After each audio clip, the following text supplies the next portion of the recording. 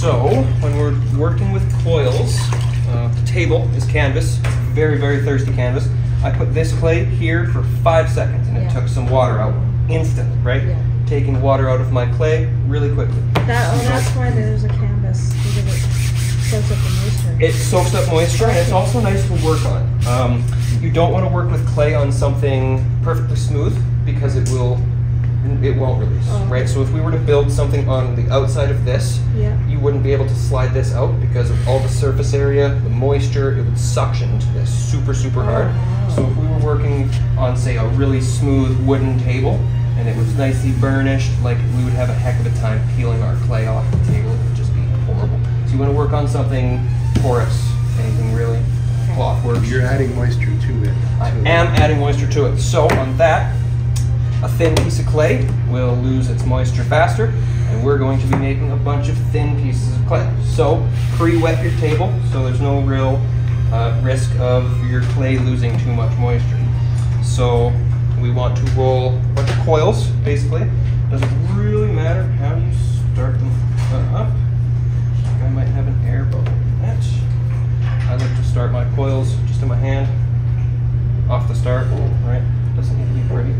But when you're rolling a coil, it's very important to use as much area as you can. If I was rolling my coil just like this and not allowing the clay to make a full revolution, it's only going to get flat. Exactly, right? So you really got to follow through, let the clay make at least one full revolution. I like to just roll it all the way back, all the way forward.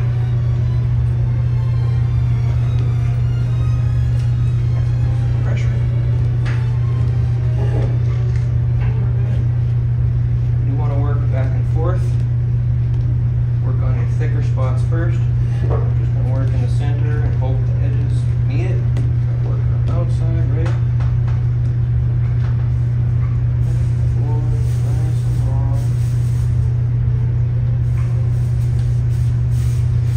Also think about the kind of thickness of your coils, right? A couple of these different bowls have a few different thicknesses of coils. So this one's super cute, just has a bunch of little balls in there with kind of poked balls there. Yeah, fun. There is another piece somewhere I'm thinking, I think it's out on one of the tables. It has like a little flower on the edge. It's just a short little bowl like this, but it has a little flower with coils on the outside there. Right. So once our coils get about this long, if you want to use it in this thickness and this length, you can just set it aside and use it. I am going to make it a bit thinner and longer, so I'm just going to rip this guy right in half and start working on one of these halves.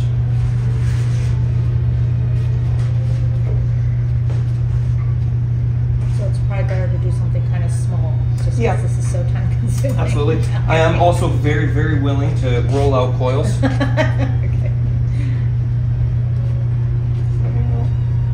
There are faster ways to make coils, but this is good to learn how to make a nice even coil.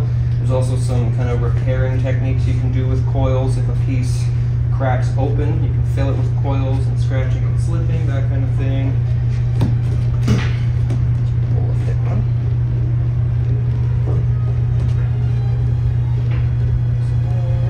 Even pressure. Forward. Fingers aren't sprayed way out.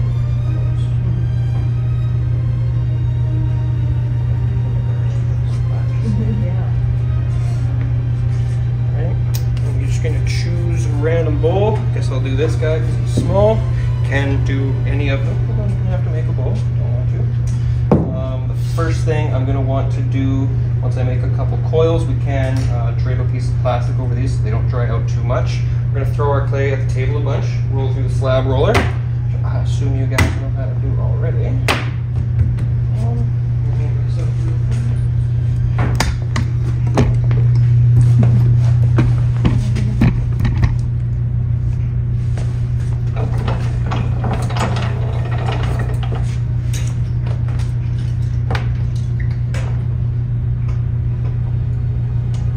What's the thinnest that'll go? The thinnest it'll go? Yeah. It'll go so thin you can't roll anything through it. Really? Yeah, you can make these touch. What would you do with really thin stuff? Sometimes sculptures. You can like drape a thin piece of plastic over things and like kind of bend it up. You can make clothes, you know, fabric. You can do that kind of thing with really thin. Maybe on my 5th year of sculpture.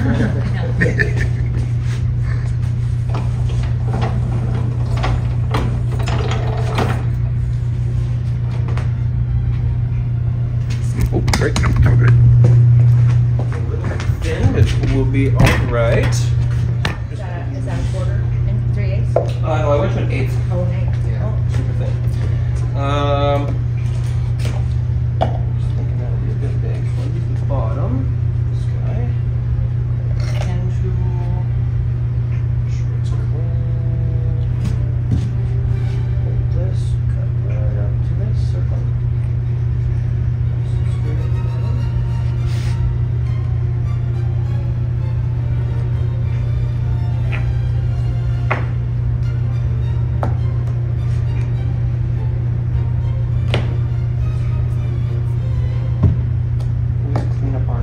With our sponge, commandeer this here sponge.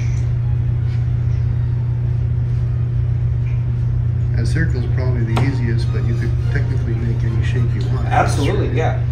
After this example, I'm going to make like a little Lincoln log style house. I'm going to cut a little square piece, roll a bunch of coils, and kind of stack them up. Sweet. Hopefully, I haven't tried it, so we'll see how we do. That looks like a printed house. So, place this little circle down here. I like to fold it a tiny bit like that, so I can get the two edges lined up. Right there. See? Slowly, so the fingers aren't in the way. Make sure those two edges are lined up.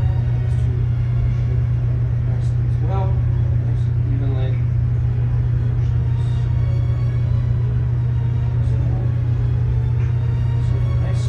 Doesn't need to be perfectly even. This one you can kind of see is at a slant. It's a little bit shorter here, quite large here, right? Kind of adds to it. The bottom kind of moves up and down a little bit. Looks nice.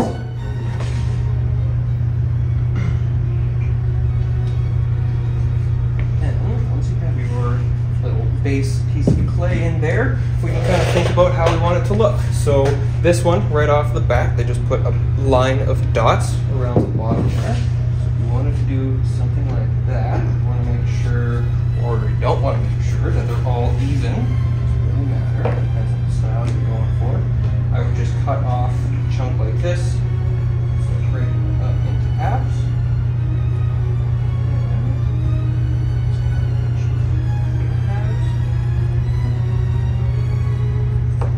Roll these up into halves. Press these balls in and on top of a little piece of clay like that. And I'll just tediously. No, it's not that. And I'm happy to help. If anyone needs coiled rolled, coils put into balls.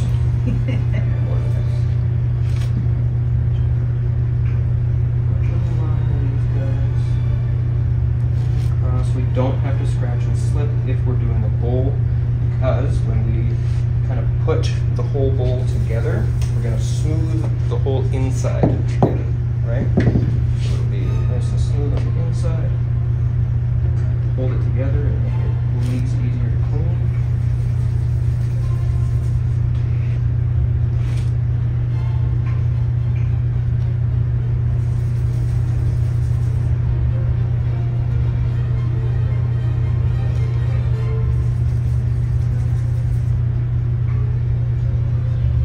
I didn't make enough evenly sized balls to go all the way around. That's fine. I'll get one of my coils, a thick coil that kind of matches the thickness of that. Cut one side flat so it matches up nicely with the other end ball there. I'm just going to lay this right on the other side. And on top.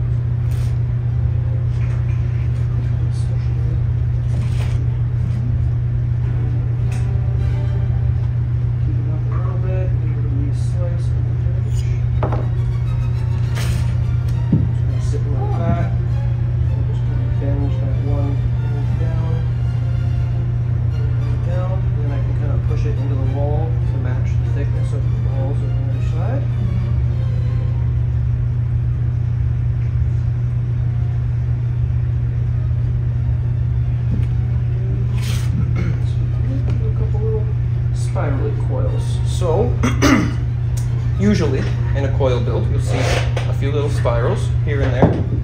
Right? Kind of build on the spirals. Making your spiral, you do want to roll it pretty tight.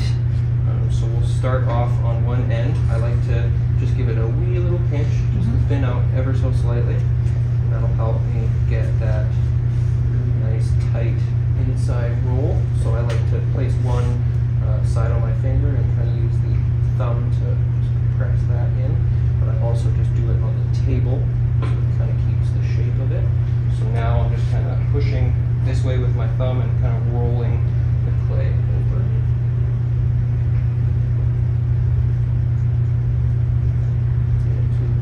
Somewhat of a length, and then I like to just rip it off because it kind of smooshes it in at the same time, just like that, right? And if you have a little bit of gunk there, that's fine, but we can just smooth it out with our finger, or you can leave it because that's going to sit on top of that next coil. You won't really see it anymore. So I'll just leave that guy there, make a couple more that match the same size.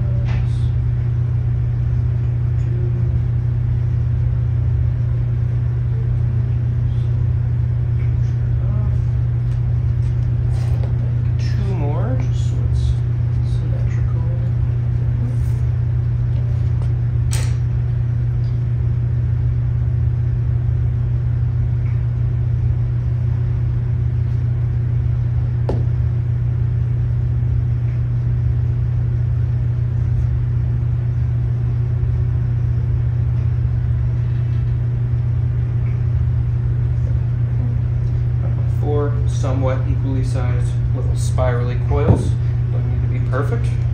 It's perfect. So I'm just going to go ahead and place these guys right on top, just like before. I'm going to work some 90 degrees kind of increments here, just to make sure everything's nice and even.